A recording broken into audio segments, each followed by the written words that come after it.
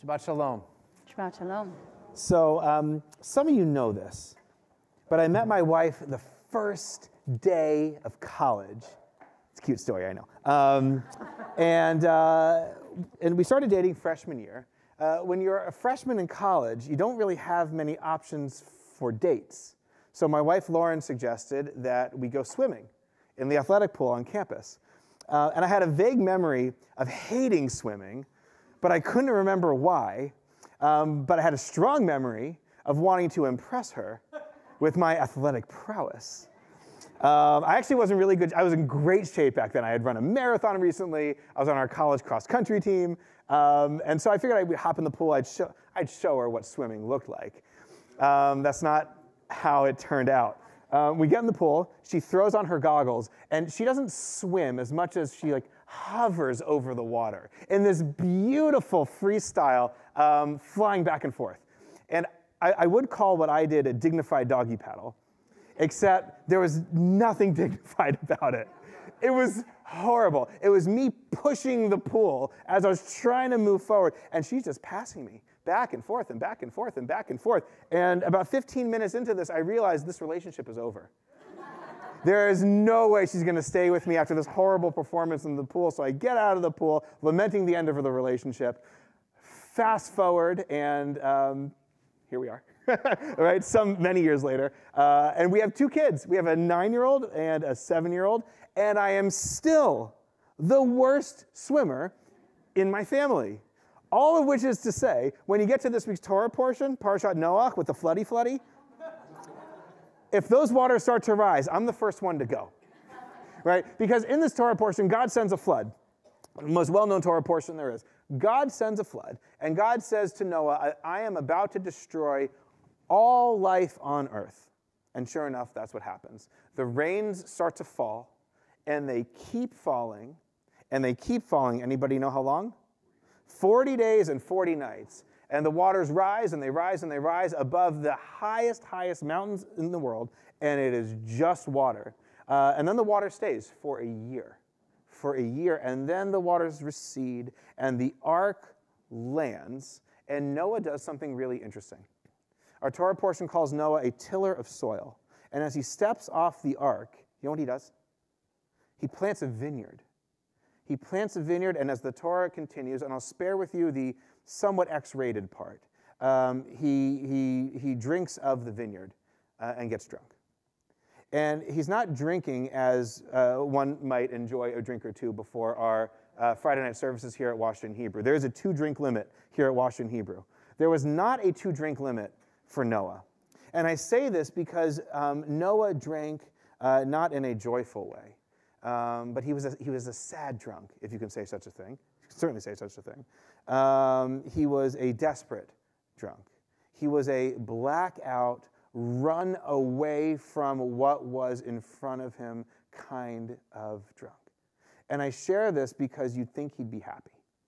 After all, there are 8 survivors of the flood: Noah, his wife, his 3 sons, and their wives. That's it. There were, according to biblical scholars who I don't often read other than to quote some numbers that are interesting, I'll just share them with you. Our scholars say that there were 7 billion people who died in the flood. There were 8 survivors, which makes Noah's odds of surviving the flood about 1 in 875 million. Now, for perspective's sake, if you win a Powerball, that is a 1 in 300 million chance. So why is Noah so upset, overwhelmed, after a 1/3 as likely chance of winning the Powerball, surviving the flood? And as I thought about this question of why Noah ran away from what was in front of him, I want you, and we're going to do this together, to enter into what Noah saw. So we're going to do something. Go with me for a minute. I want you all to close your eyes, and I want you to see what Noah saw through his own eyes. So you are now Noah, and the gangplank of the ark is going down, and it touches ground. You walk down, and your feet, for the first time in a year, are on solid earth. And you look down at your sandals, and you see dust and mud. You look ahead of you. Stay with me, eyes closed. And you see dust and mud.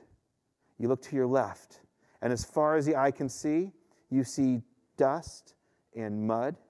You look to the right, and as far as the eye can see, you see dust and mud. You turn around to the ark, and beyond the ark, all you see is dust and mud. And now open your eyes for a minute, because you are Noah now, and you realize that you could be where you are or 1,000 miles in any direction, and all there is left is dust and mud. This beautiful, green, alive planet is gone, and it's just death and destruction.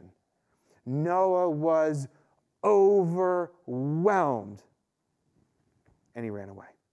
He ran away from it all. And I share this because I am feeling, as I know you all are, welcome to the nation's capital, that sense of overwhelm in this Shabbat leading up to the election. Is that right? That sense of overwhelm, because if you are like me, actually, let's just do a show of hands. Has anybody here in the past 48 hours read a news article that said that this is the most consequential election of your lifetime, of our nation? Raise your hand. That's everybody, hands down. Great. And so it's not just a most consequential election, but if you have an issue that you care about, or issues that you care about, it feels like they are all on the line right now, right? I'm going to give a bipartisan list. It's very important, right? Whether you care about immigration or inflation or environment or reproductive rights or the economy, whatever it might be, it's all on the line right now. And so what do you do? What do you do? You vote. Has anybody here voted in this election already? Oh my gosh, look at you, hands down. Hands down, yeah, me too. So I voted about a week and a half ago. And I learned this the hard way my first election cycle at Washington Hebrew, because as a rabbi and cantors too, you can't always control your schedule on any given day. And so I've been voting by mail, and I voted by mail yet again about a week and a half ago. And so the ballot came in, and I read the instructions very clearly. Essentially, fill out a bubble. Right? And so I got my pen, and I opened it, and I filled out that bubble. And then I read the instructions again, because I really wanted to vote, right? And they did not change, right? Fill out the bubble, and I made sure that bubble was extra black, and there was no ink outside the line, right? It was totally full. This vote was going to count. And that's it. That's it. Which was such a surreal feeling. You probably felt this when you were voting, right? There were billions of dollars poured in to you filling out that bubble over this election cycle, right? Thousands of hours for each of us reading the news, fretting about the news, trying to understand what is happening around it. Thousands of hours all going into you filling out that bubble. Isn't that crazy? That the most incredible form of government democracy that human beings have ever come up with depends on you opening a pen and filling in some ink. It's fascinating. It's absolutely fascinating. It reminds me of a quote, actually. Are any of you here in 12 Jewish Questions, this current cohort? We got one, two. So on Monday, we studied this text. When Ben Azai, the great sage of his generation 2,000 years ago, he says to run to do an easy mitzvah as you would, do you remember? A difficult one. Run to do an easy mitzvah as you would a what? A difficult one.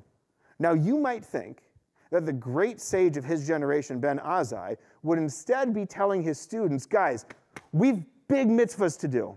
We have world-transforming things that we have to get done. That's not what Ben Azai says. Ben Azai says to run to do an easy mitzvah as you would to do a big one. And as I'm thinking about this very strange commandment, I actually thought of my own college graduation. At my college graduation, I actually don't know if this was what was said, but this is what's said at every college graduation, every high school graduation. You are the leaders of the world. Go out and change the world, right? And then you go out and instead of changing the world, because you don't have a job yet, you go home and you sleep in your childhood bedroom for as long as your parents will let you, right? I'm seeing some nods. And as you are tucking yourself into your childhood sheets, wondering why no one is hiring a political science major, all of 22 years old, to change the world, you might be wondering, what am I doing with myself? What am I doing with my days? What am I doing with my life? What is this adding up to in the end of the day? And I got to tell you, if you're young and you're still living in your parents' house, that's fine. I've had in my office, I probably have on a given year, 24 of these conversations. And it's not just recent college grads. I've had people in my office who are celebrated lawyers, doctors, and CEOs who are all asking the essential question. I've been doing whatever I'm doing for 10 years, 20 years, 30 years. I'm retired. And I don't know the point of this. I don't know why I am here. I'm on the other side of decades of career, of accomplishment, and I don't know why. And if you've ever asked this question, I want to conclude in a way with the realization that maybe you are not actually going to change the world. Maybe the world is too big and too wild and too chaotic and too out of your control for you to do any mitzvah, no matter how big, that is going to change it. And if this is too upsetting for you, I want to share that maybe the world was never in your control. Maybe the world has always been beyond your ability to shape it. And that's not necessarily a bad thing. Because I don't want any of you, I don't want any of us to be remembered for just one thing. That's a nightmare and a terror in and of itself. And I don't really have an answer for what you do when you realize, as I hope we are all there, that you are not going to change the world. When you ask the question, what's the point of these years? What's the point of my life? Why am I here? I'm not going to give you an answer, but I am going to give you an additional word to the question. I'm going to extend the wisdom of Ben Azai for just a moment. Instead of asking, why am I here? I want you to ask, why am I here today? Instead of asking, what's the point of my life? I want you to ask, what's the point of my life today? Because there is never going to be a mitzvah big enough to define you. There's never going to be an act that will shape the rest of your life. Your life is going to be determined by a small thing on November 5th. Fill out that bubble. Your life is going to be determined by another small thing on November 6th, on November 7th, on November 8th, and fast forward through the thousands, please God, thousands and thousands of good days of your life. Each one of those days has its own purpose. Each one of those days has its own mitzvah. And when you fill your life with days of mitzvot, don't run to do a big one. Run to do even the smallest. Then I know that come the end of it all, that your life, please God, will be remembered for a blessing. Shabbat Shalom. Good Shabbos. Go inside your heart, just be. Go inside your heart and see what it wants, what it needs, what it yearns when you breathe. Go inside your heart.